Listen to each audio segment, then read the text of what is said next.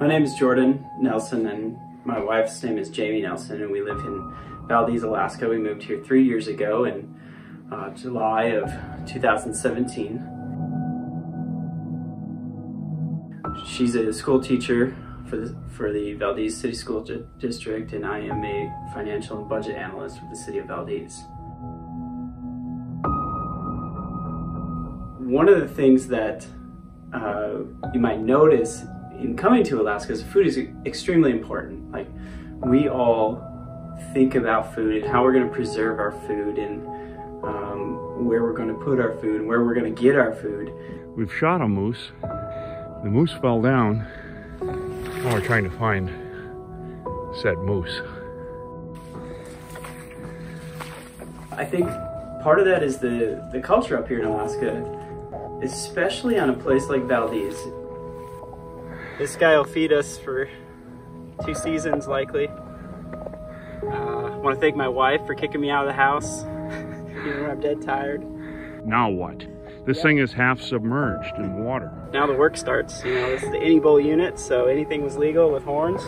You're gonna go back and get reinforcements. I'm gonna stay here. I got 1 bullet in the magazine in case the bears or the cow moose show up and decide they don't like me working on their boyfriend.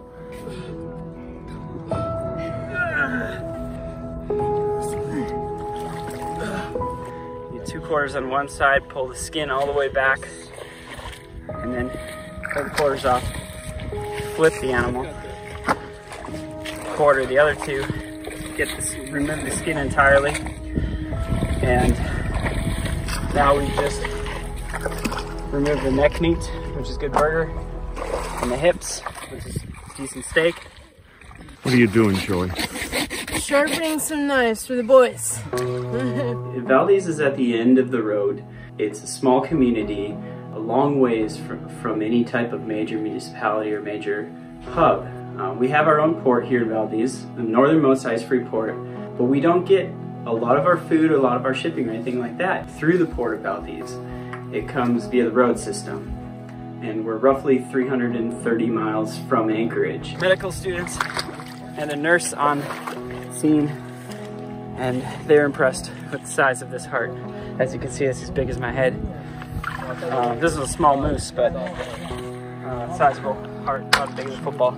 If you can imagine, just being at the end of the road like that, the supply chain is extremely fragile. We spend a lot of time thinking about that and preparing for the eventual shutdown of that supply chain. Often, avalanches will close the pass in the winter. This happened 3 times last winter, 3 separate occasions. One major avalanche closed it for 3 days. We're here at Bruce and Shirley Kane's house in Glen Allen, and they are set up, as you can see, to receive and process moose. And one of the things that Bruce has that not a lot of folks do is a good meat saw, bandsaw. And so he can make excellent T-bone steaks out of both sides of this spinal column. So we're gonna let this meat sit for 7 days or so, or let it hang and let it cure just a little bit. We wiped it down with vinegar and tried to clean off some of the swamp marinade, and as it has been seasoned with Alaska's finest herbs and spices, but it's ready to go. It's a fair bit of meat, you might say. Having that backup food supply is extremely important. So we can a lot of things, pressure can meats and that kind of thing, and often Alaskans will have a meat freezer and a fish freezer.